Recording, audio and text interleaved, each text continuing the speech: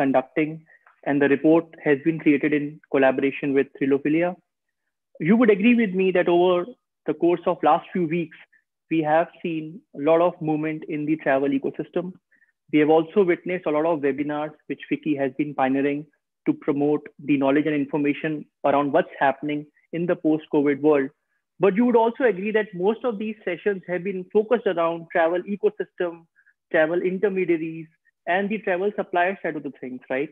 But at the same time, it's equally important to look at the consumer patterns and behaviors, because ultimately we're all here to deliver a superior experience to the consumer. Now, the life of a consumer is changed significantly in light of what's happening in the post-lockdown world order, with social distancing in place, new hygiene standards, safety and compliance measures. If we are able to understand the consumer preferences in the right way, this would also help in drafting the new policy, which is coming around in a few weeks from now. It will also help the travel intermediaries and the support ecosystem to be better ready to take on the consumer in the post-COVID world. The survey, which is going to be unveiled shortly by our Honorable Chief Guest, was conducted in October 2020 by Thrilophilia in collaboration with FICCI. The survey had more than 5,000 participants which digitally filed the survey, and it covered various aspects of the time of travel, the type of travel, accommodation preferences, destination preferences, and what kind of travel experiences is the consumer looking at in the post-COVID world. So I'm sure you will really love the report findings and the key takeaways which we have prepared, which our Chief Guest is going to unveil shortly. But before I welcome her, I just want to take this opportunity to lay down some of the amazing work which FICCI has been doing during this lockdown. There have been several webinars which FICCI has conducted. FICCI has also done various industry recommendations and white papers which were submitted to central and state government for survival and revival of travel and tourism industry. Various industry interactions have been planned with several state tourism departments. FICCI also released the report with Grant Thornton on tourism scenario and recommendations for future. FICCI partnered with Google to conduct workshops for travel MSMEs to educate them on the power of digital tools to stay relevant during this pandemic. It was also organized a tourism e-conclave, which many of you would have participated, which was inaugurated by Shri Prahlad Singh Patel, Honorable Tourism Minister. FICCI, in the last event, few weeks prior, also started a travel startup accelerator series to encourage entrepreneurship and innovation in the space of travel and tourism, following the vision of Honorable Prime Minister towards an Atmanirbhar Bharat. So FICCI has been in the thick and thin of things to support the ecosystem. And it's my privilege to welcome now Shri Dilip Chenoy ji, Secretary General FICCI, to give a welcome address to all of us. Thank you, Karthik, and good afternoon to everybody. Srimati Ravinder Brar, Additional Director General, Ministry of Tourism. Welcome again. We were together at the weekend. Ashish, Co-Chairman, FICCI Travel and Technology Committee, a very warm welcome to you. To Chitra Gurnani, Co-Founder and CEO of Thrilophilia. First, fantastic name of the company. And second, thank you for partnering us in this survey. And we look forward to your presentation. And of course, Karthik, who is going to moderate the session. All other officials and members of the FICCI Tourism Committee, my colleagues Manish and Samanda, who have, and Anirban, who have joined us, and also Mandeep, who is quietly working at the back end. So a very warm welcome to the launch of the FICCI Consumer Survey on Travel, Tourism and Hospitality. I think what led to it, and Ms. Bra, you are squarely responsible for this, if I can say. At one of the events that we were addressing, as you said, who is actually figuring out what the customer or the consumer wants? And rather than looking at only recommendations to government, why don't you think of something proactive and which could actually help industry to going forward and help government also and form a kind of a basis. So therefore, we talked about this survey. It was designed in conjunction, and we got a lot of feedback from different people who wanted questions to be addressed differently, things that were left out. And I want to really thank Chitra and her team for being so responsive. Like Karthik said, I will not go into the findings of the survey, and that would be presented by Chitra And later, after you unveil the survey, but everything that was being done now was at the supply side. So through this consumer survey, we are trying to look at the demand side, which also may be useful to the policymakers, industry stakeholders, to reimagine and remodel themselves to meet these expectations and try and how to we actually survive, thrive, and revive. And as over the weekend, one of the things said that everybody has to pivot their business and innovate to the needs of the customer and the consumer. So this is our little effort in actually enabling that to happen. So the findings are very interesting. It is about willingness of people. It is about where they want to go, what are their preferences, what are the preferred destinations, and of course, are there any special things that could be done? So I'm being very careful to tread a line and not actually reveal the findings, but again, talk about what is, and of course, after the event, the other findings and detail on the choices of preference of the traveler within this survey could be downloadable from the FICCI website and clicking the publication link. But again, to you, Ms. Brar, a very, very special and warm welcome. You have been a constant, motivator and a person who's always looking at us to enable to look at the future. Thank you for being with us there. Thank you, Anish, for leading this effort, and also very warm welcome to Chitra. Very warm welcome to everybody who's listening in. I don't know what the viewership is. Normally, the tourism seminar doesn't talk anything less than 3,000 to 4,000 people.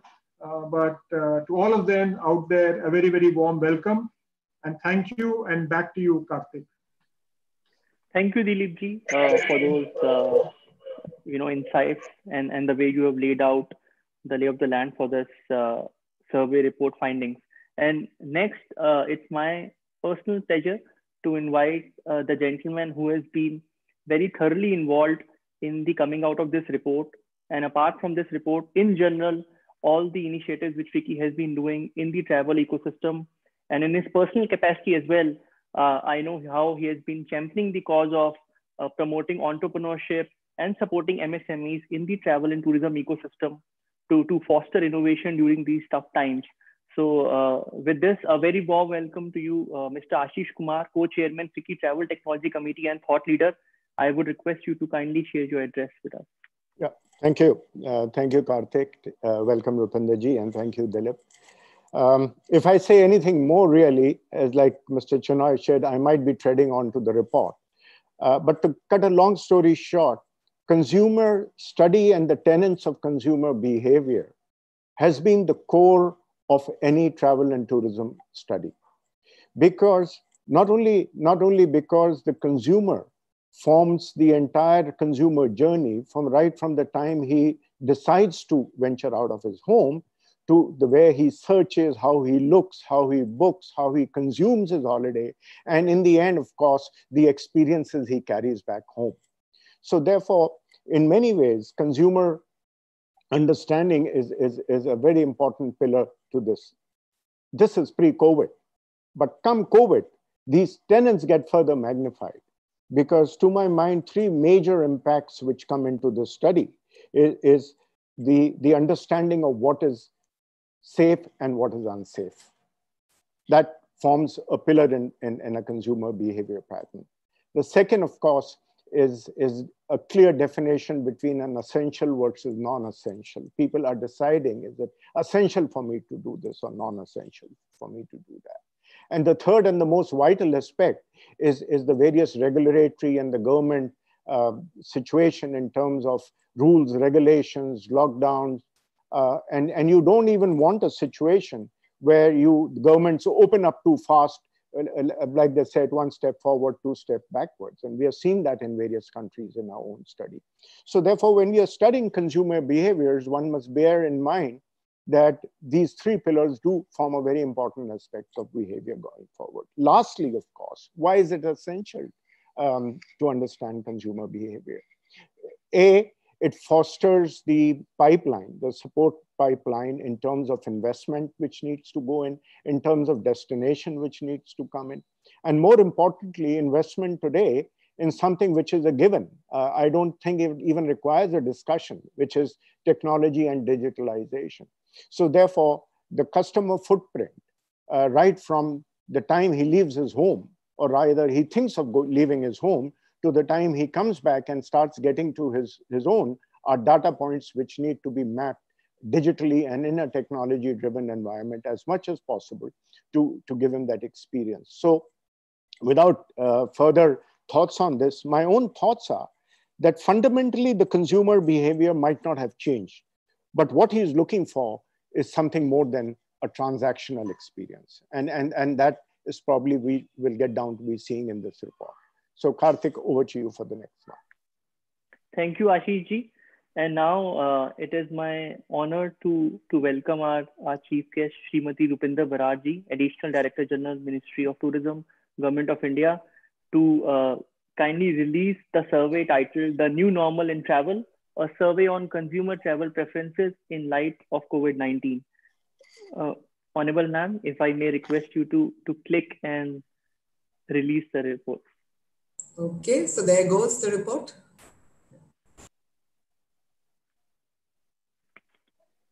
Right. Thank you. Thanks, ma'am. And now, if I may request, and of course, we would have address by ma'am shortly. But before that, if I may request Chitra Gunani ji, co-founder and CEO of Trilophilia. And I'm sure all of you are aware of Trilophilia. It's one of the largest online platforms for booking travel experiences worldwide.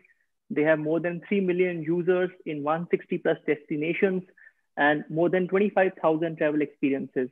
So I'm sure with this sample size of more than 5,000 participants, the survey findings are in many ways reflective of the general consumer trend and mood in the country. So over to you, Chitra ji.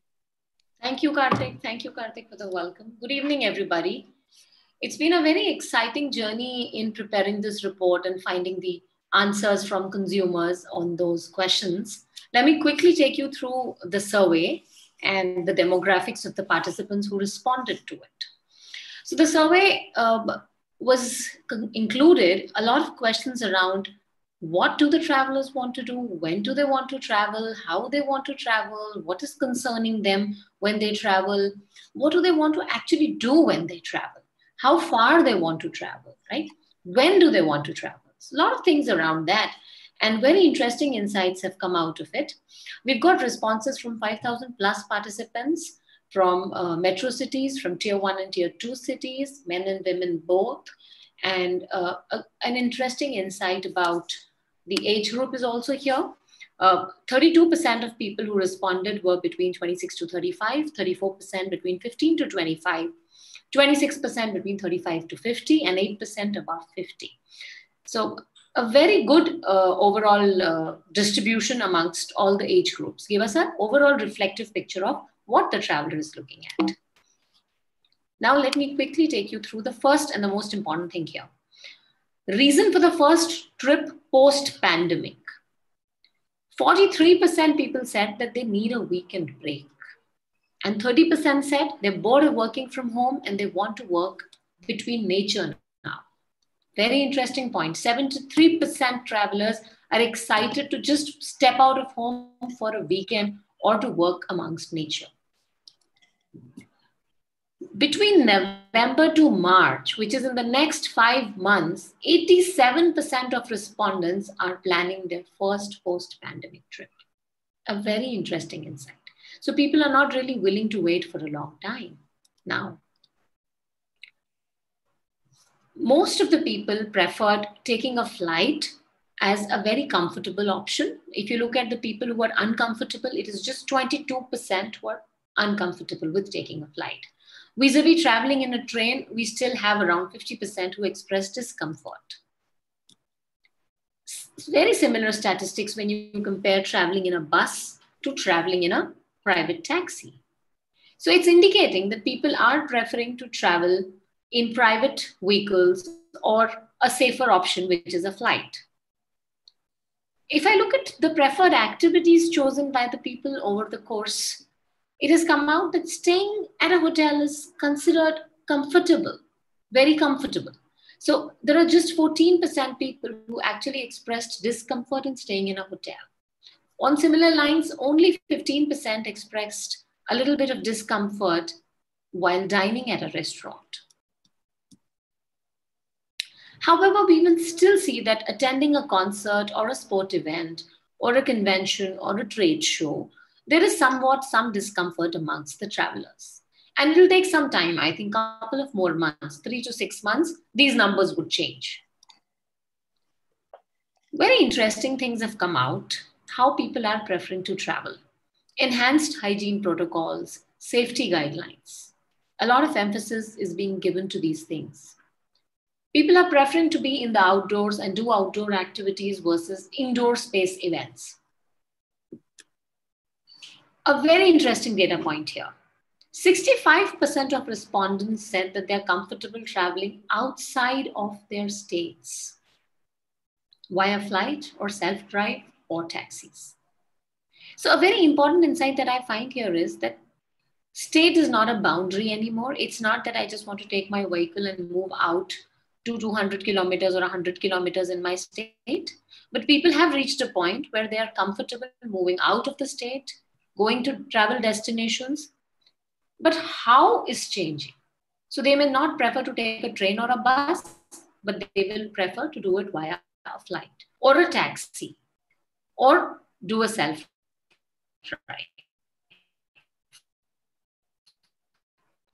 So the how has changed. This is also category hotels to shared hostel to actually a larger chunk of audiences preferring to take stays in luxury or deluxe category because they're deemed to be safer and more hygienic. And a large chunk of people are preferring homestays or boutique villas, entire unit to their group. What that means is it's a private stay which is meant for their small group. Again, a focus moving to in the post-COVID era, moving to privacy and more hygiene and more safety. 90% of respondents are choosing to stay in places which are away from crowds, into the mountains, on the beaches, in the villages, or in the jungles. If you look at the graph, only 3% people are choosing to travel to big cities. And I think this is also a very interesting fact. There were times when people were choosing big cities for travel, but right now, offbeat, being close to nature is the mantra. Preferred travel experiences, very interesting again. So 22% people said they are willing to take regular local experiences, but with safety precautions. 21% people said that they want to do the adventure activities, which are far from crowd.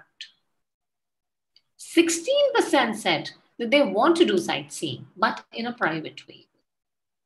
So if you look at the data, it's coming out very clearly that people are opening up. They want to do everything now. They don't want to remain restricted. But yes, safety is an important factor. Staying in their own group is another important factor. Doing things very privately in their own group is the highlight here. Yes, this is also quite similar. 77% of respondents said they would prefer traveling in their small, close group of family, friends, or relatives.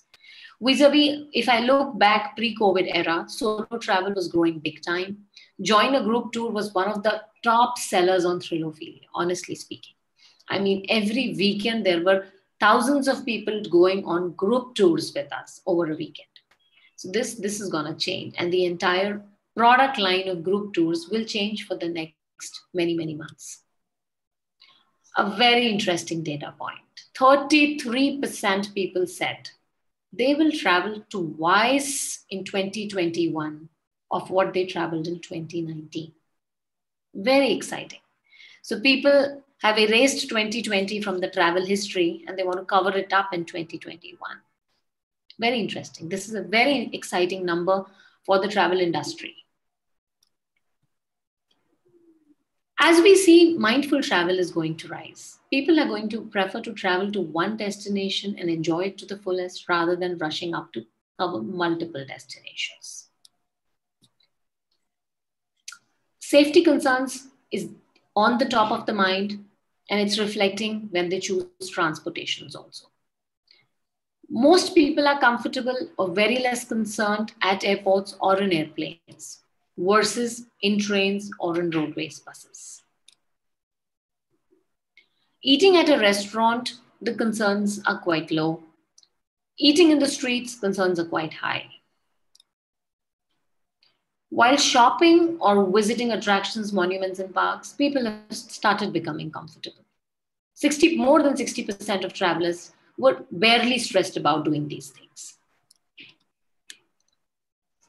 Expectations from the state government have also come out. 62% of travelers expect the government to provide clear information, specify rules and updates on the website, and provide a dedicated travel app, which gives them all this information handy. With more and more people planning and resuming their travel plans in the coming days, I think travel industry will be the one that's going to boom big time in 2021. More than 43% travelers are okay to resume travel as the cases drop to 50K mark. Very interesting number. We're already below 50K mark, which means more than 43% people are mentally okay to travel today. And as we move under 30K, the balance 57% are also excited to travel.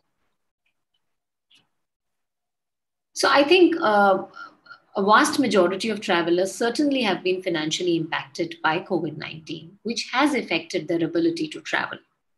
But psychologically, everybody wants to travel more. Everybody wants to do a lot more than what they've done in the past. And that makes the entire thing very, very exciting. To me, the biggest exciting number was that 33% of people said that in 2021, they would travel twice of what they did in 2020. It's just the way is changing. We need to focus on more private departures, to focus on people traveling their own small groups, people ensuring more safety, traveling in private vehicles, looking at safer modes of stay, safer modes of travel, and doing activities more in the outdoors, which are considered to be more safe. I think if those things are changed, that's how the traveler wants the whole scenario to be. Thank you for everybody for listening to me, and over to you, Karthik. Thanks, Chitraji. And I think just like everybody else, for me, the biggest takeaway was that 2021 travel is going to be double of what it was in 2019. And I can see ma'am is also smiling listening to that number. So I think that's a fantastic news from this survey, Chitraji. And now, again, it's my honor to welcome ma'am again. But before I do that, I just want to take a couple of minutes to share with all of you that while we all have been campaigning towards or sort of canvassing towards getting more support from the government for the industry, ma'am and her department has been working tirelessly. As I'm sure most of you know, we had the luxury of working from home, but all the government officials have been working tirelessly in the office for us. And a host of initiatives have been taken by the tourism department. We are all aware of Dekho Apna Desh webinars that were so successfully conducted. Recently, you might be aware of the Tourist Facilitation Center facility in Kerala under the Prashad scheme, which was inaugurated virtually. That scheme was launched back in 2015 for integrated development of pilgrimage and heritage destinations. So the work is going on in that. Ministry of Tourism recently also partnered with the Quality Council of India to launch the Sathi initiative for hotels, which is the system for assessment, awareness, training for hospitality industry, which is again aligned to Honorable Prime Minister's call for Atmanirbhar Bharat. Recently, the National Tourism Policy draft was also shared, and the feedback is being sought from the state governments. So a lot of work is happening by our department. Although, ma'am, we know that demands keep getting pushed to you, but we so very well appreciate the kind of work which is being done. And a few words about our Honorable Chief Guest, Rupinder Brar ji, Additional DG, Ministry of Tourism. She is the 1990 cadre of Indian Revenue Services, and she has served in various assignments across India in departments of international taxation, corporate taxation, tax administration, and citizen services division. And recently, She is now part of the tourism department. We are really honored to have you with us, ma'am. And can I please humbly request you to share a few words with us? Thank you, Karthik, and a very good evening to Dilip and Ashish, and thank you, Fiki, and thank you, Chitra, for bringing out some very, very interesting elements out of this report. And I'm so glad that Fiki has gone ahead and taken on the initiative of picking out what is it that's going to really fuel demand in times to come, because and I'm glad, Dilip, that we had that interaction where this came up. You know, it's a continuous learning, I think, for all of us, that how does one deal with unprecedented situation that COVID has thrown. And so very happy, it actually did sound like music to the ears when Chitra read out the last part of it, that most people are looking at traveling more than double. So whatever quota we've missed out of travel this year, we got to catch it up with vengeance, right? And what is even more heartening, I think, to know is that people seem to have, therefore, a faith that it is safe to travel. And they would not be saying that response if they did not have faith in all the systems that are being created, whether through the government initiatives, whether through civil society, or whether through the private enterprises. All of the sectors have to get together to deal with the pandemic. But what is also, I think, offering a silver lining in all this is the fact that somewhere, even though right now the industry got so very impacted, but in a sense, it also gave time to the industry to just step back. It was forced to slow down, and it gave time to introspect. And I think, therefore, delving into the customer's demands became a very important, imperative need. And then what is it that the customer is really looking for in times to come? I mean, I'm sure we all do customer surveys even otherwise. But this moment pushed us to do that even more.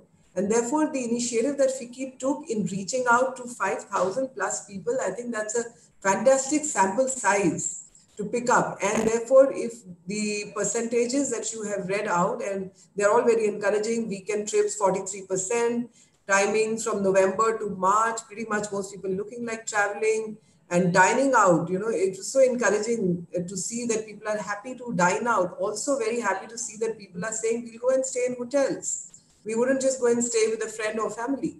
So I think these are very encouraging trends coming, and your report itself should send a cheer in the market. And I think we should give it great publicity, because it will create both the sense of confidence that if there are so many of my fellow citizens who are feeling confident to travel, then if I'm a fence sitter, then I'll be just that much more encouraged to travel. So I think it's a wonderful timing of the report as the unlockdowns are further sort of relaxing, the protocols are more and more coming in place. It's an excellent timing for the report. So I congratulate Fiki for bringing that out. And to everybody else who's listening, I would definitely like to emphasize that the industry, as well as if we see from the angle of the Civil Aviation and the Airport Authority of India, the airports have been very well equipped to deal with the whole pandemic. The public spaces are very well managed. If you go to monuments, the kind of spacing that is being done in terms of the spacing of ticketing, the crowd management in most of the places is being very well done. But of course, at the end of the day, it's about all of us. And all of us who travel must definitely still respect the protocols, because indeed the numbers are coming gradually down, and very encouraging trends coming on that account also. But it still doesn't allow us to be complacent. So when we head out and when we resume our travels, we must respect the protocols that have been put in place. Do wear your mask and keep washing your hands, and do maintain that 6 feet of distance. And I'm sure we'll be traveling and seeing the lovely places that India offers. And on that, you know, I would also like to say that I think in some ways it's very interesting, even though a lot of us are being pushed to travel within India, because right now international travel is not even happening, and a lot of us would feel insecure in traveling too far away from our home countries. But it's also therefore affording a great opportunity both to the industry to bring forth the lesser known itineraries, to bring forth such beautiful splendor that India is, and is also offering to all of us as citizens to explore India in a very different way. And believe me, and I don't just say this because I am working in the Ministry of Tourism today, but also as someone who does bring the Dekho Apna Desh webinar every Saturday. And because we bring an episode, we do a lot of research with the people who bring forth these ideas, 163 of them. And it's like being on a roll. There's just so much to showcase. And what is very heartening and encouraging to see that for a lot of places where we used to have an apprehension that, okay, you know what, I'm going to go get there, see the place, but is there enough for me to stay there? Or are the roads good enough? Or how do I even, manage the other things? Or, okay, ek cheez kar lunga, what else is there for me to do? But what is very encouraging in a lot of places, that whether you wanted to go and see a religious place, whether you want to go for an adventure, whether you want to go trekking, whether you go rafting, whether you want to just go chill in a nature park, whether you want to go spot the tiger, whether you want to generally go around walking in a city and looking at all the heritage, whether you want to see the monuments, because I can see a lot of respondents have favored going to monuments. It's a great time. It's a great time to just see incredible India. It's the road connectivity has improved tremendously over the last few years. And it makes us proud to see that we have, after the USA, we are the second largest country with the road network. And the number of airports in the country are more than 130, I think 136 airports. So I think it's really for us to utilize all the infrastructure and to leverage the inherent strength that India has. There is so much supply and there is so much demand. And so there's so much potential on either side. And if we can get the right engine going, there's no reason why either the suppliers or the consumers should be short on choices. So I'm so glad that you've come with this report, and encourage you to do many more such initiatives which create a dialogue, for the consumers. And we learn more and more from such initiatives that you do, and it helps us also to tailor our way forward. So once again, all the best to everyone who joined in this initiative. Keep doing good work, and I'm sure we can take Incredible India very beautifully forward. Thank you, Vicky, once again, and thank you, Karthik. Thank you so much, Srimati Baraji, Additional Director General, Ministry of Tourism, Government of India, for your kind words. And may I now request Ashish Ji again, Co-Chairman, FICCI Travel Technology Committee, to deliver the vote of thanks and the closing address. Right. So yes, indeed, thank you, Rupinder Ji, for being here with us today. Thank you, Mr. Dilip Shenoy.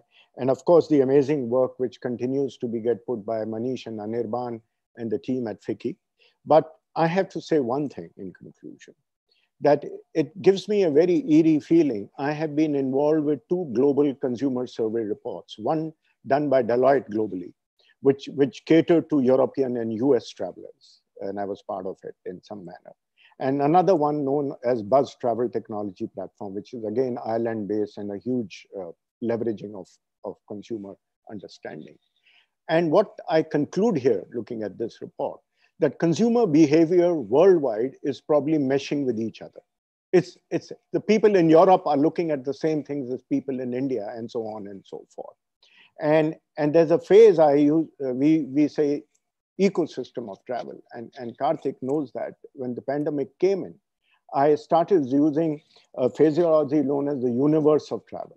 And I'm now beginning to believe more and more that the universe of travelers are the same, really, at heart. And if we are able to draw strategies around with this universe of travel, I think we will have a complete end-to-end strategy, both in terms of our domestic tourism, of course, and in terms of inbound or outbound travel, and of course, the other aspects of travel. So thank you and very much for putting this through, and happy to have you, Rupinder Ji, again. Thank you so much, Ashish Ji, and thank you again, ma'am, for joining in. Thanks, Chitra, Dilip Ji, and the entire FICCI team. Please do not forget to download the report from the FICCI website. You can find it under the publication sections. And once again, thanks everyone for joining in, and have a great evening ahead. Thank you. Namaste. Thank you.